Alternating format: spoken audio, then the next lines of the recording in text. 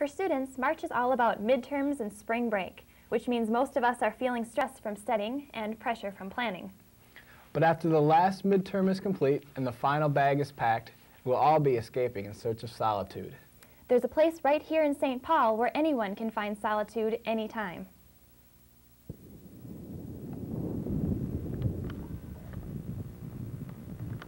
As snow melts and puddles grow, St. Thomas students prepare for spring. But just minutes away is a place where spring is the only season. It's been spring at the Como Park Conservatory since it was built more than 100 years ago. Oh yeah, you're coming out of cold Minnesota into the tropics. The glasses steam up and you wipe them off, but I mean, oh, just look at these plants here. Look at orchids blooming all over the place and everything else. But for every pink azalea or purple snapdragon, there is a volunteer who nurtured it. Jim is one of 250 volunteers at the conservatory. And they know a lot of tasks would not be done if there wasn't volunteers. Gardening is nothing new to many of the volunteers. Jim got his start 70 years ago.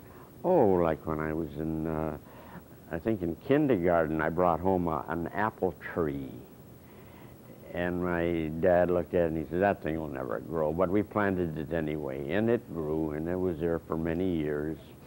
I've been a certified tree inspector, some other kind of shade tree consultant, and so I've been keeping pretty busy.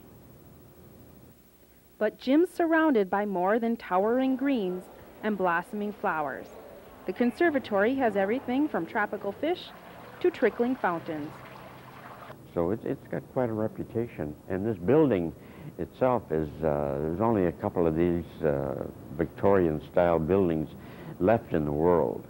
The staff here is great. I know most of these for all these years, and we help one another. I just do whatever they need doing. With videographer Eric Larson, this is Mandy Hoffman for Campus Scope.